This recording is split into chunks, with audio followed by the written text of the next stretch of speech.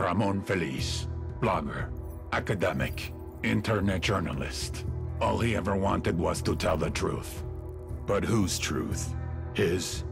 Feliz thought that there is only one truth, but we know that truth, like history, is written by the winner. His blog slandered me day after day after day. Por supuesto, something had to be done. So I hired hackers to track him down and offered him a job. I explained that telling my truth was much more preferable. My truth kept him alive. All Ramon Feliz ever wanted was to tell the truth. Now he had more truth than he could bear.